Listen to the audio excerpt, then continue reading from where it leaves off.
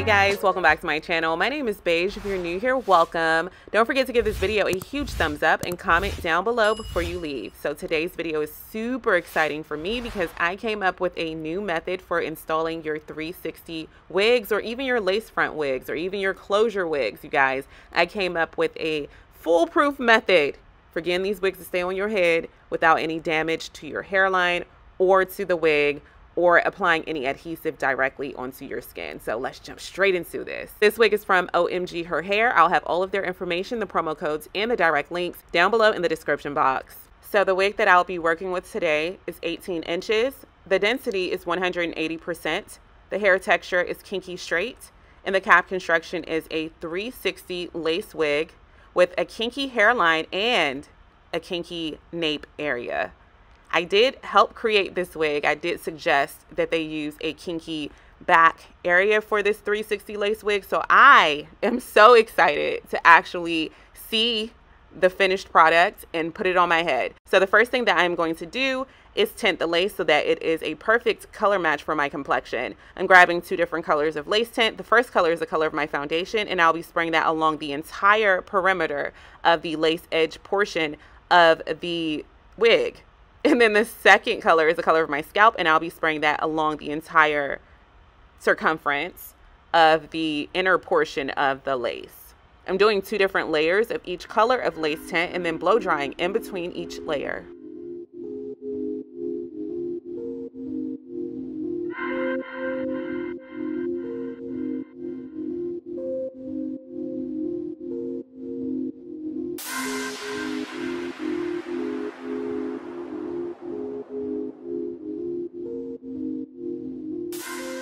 So today's install is going to be really 2025-ish. It's going to be really futuristic, y'all, because I'm definitely installing this wig with super glue and Velcro. So the first thing that I'm going to do is grab my strip of Velcro, and I'm going to use my scalp color lace tint, and I'm going to spray a couple of layers of that scalp color to the Velcro, and then I'm going to blow dry, and it's going to be a perfect color match to my scalp.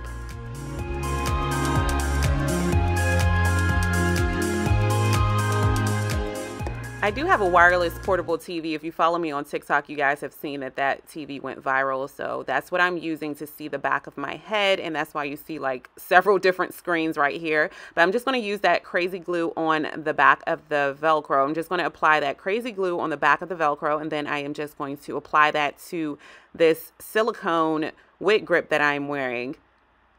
The first strip is secured.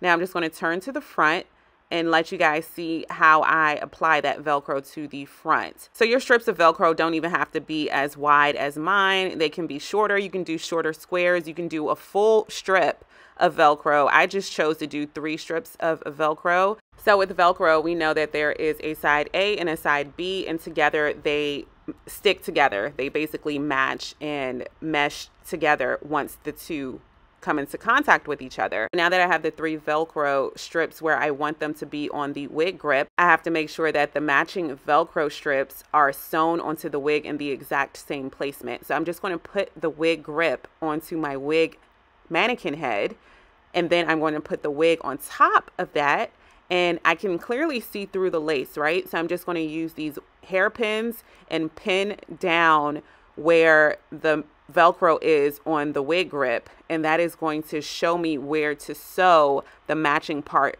underneath the wig lace. I hope that makes sense. Oh my gosh, it's so hard to explain, but it's not difficult to do. But I'm just trying to explain the steps that I did. I'm basically just matching up the Velcro. I'm just going to style the wig now. So I'm spraying water on the hairline. I'm going to add some oil to the hairline, and then I'm using my boar bristle brush and a blow dryer just to get these, just to get the kinky edge to loosen up a little bit more so that it can look a little bit more natural. Whatever you do to the front, you want to make sure you're doing to the back. And here is how the kinky edges look after blow drying the hairline. And this is how it looks if you did not blow dry the hairline. Oh my gosh, the back looks so natural already, but I am just going to go ahead and straighten out the back a little bit with the blow dryer.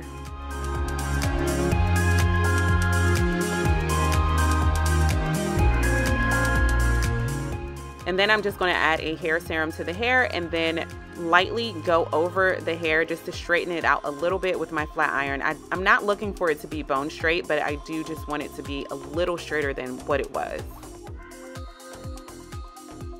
Okay, we are getting closer to the install, so I'm just going to grab a pair of scissors and carefully cut around the ears to get rid of the ear tabs. It's always easy to get rid of the ear tabs first, especially when you're working with a 360. Next, I'm just going to slice down the center of the lace and then use my pinking shears to carefully go along the hairline, cutting right in front of it to get rid of that extra lace. I'm going to do the same thing to the back as well. Whatever you do to the front hairline, you want to make sure that you're doing to the back also.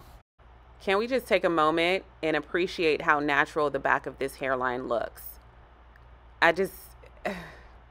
Y'all, this was something that was missing from the market for years, and I am so glad that they listened to my idea and they came up with an actual, that's our hairline right there. I know that's my hairline. I mean, I have a little bit more buckshots than that, but it looks identical if you ask me. All right, so here's the fun part. I'm going to grab the wig, place it on my head, and line up the Velcro with the matching Velcro strip. So I don't know if you guys know this, but I do have locks, and I have my locks in ponytails underneath this wig actually, and it's not exactly the best foundation for laying down a wig flat. So as you can see, I'm having issues with the front staying down where it's supposed to be, and that's because my locks are not completely flat. So if you do want to try this method, you probably won't have the same issue as I had if you do have a completely flat foundation or base. Make sure that you cornrow your hair in tiny cornrows and have them as flat as possible. So I would suggest straight back cornrows or in some type of pattern that you don't have to worry about your hair lifting up the wig basically. So I am definitely doing this again with a lace closure. That way it does lay completely flat and I don't have to worry about the wig flying off. I don't have to worry about the wig going anywhere at all. The thing about wig grips is that wearing it on its own without this Velcro, I've had issues with wig grips when people give me hugs and I'm wearing a wig grip, the wig actually slides back. I've had issues with wind blowing really hard and the wig actually falling off even with a wig grip. Now with the Velcro, honey, and this crazy glue, the wig ain't going nowhere. It's not going anywhere. So yes, it was the most genius thing to do it this way. I'm definitely going to do it again with a lace closure because my locks wouldn't interfere with the wig laying down flat. So I'm just going to do my method of the sponge and adhesive, and I am just going to apply a very small amount of that adhesive on the very edge of the hairline just to get it down. And I'm only doing that on the left and right because I want to show you guys that my Velcro method does work. And so does my adhesive and makeup sponge too. But as you can see, I didn't use any of that adhesive on the middle portion of the lace at all. 15 minutes later, it's time to remove this head scarf. And I mean, is that not my hair? Is that not my hair? So I'm just going to grab my brush and then just, you know, comb this hair into a style. The back of my nape area does have a lower hairline like my front, and I could have shaved off the back so that it would be like a perfect blend with the wig's hairline in the back, but I didn't do that. I actually forgot about that part. So we just going to ignore the fact that my hairline is like way lower than the wig's hairline. But all in all, it was a very successful install. Let's chat down below in the comment section. How do you feel about this new Velcro method that I came up with? Let's chat everything: this wig, the hairline, the texture, the density, the 360 lace portion of it. How do you feel about the new kinky nape area? Let's chat everything this week down below in the comment section. If this is your first time on my channel, don't forget to hit that subscribe button and comment down below before you leave. I can't wait to see you all in my next video. I'll have all of the information, the promo codes, and the direct links to the wig worn in this video down below in the description box. So check down below, and I can't wait to see you all in my next video. Bye, guys.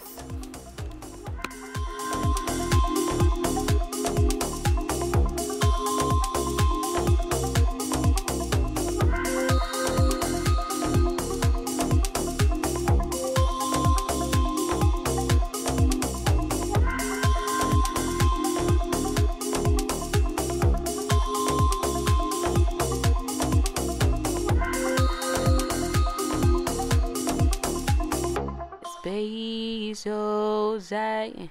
Yeah, that's right. It's 𝐫𝐸.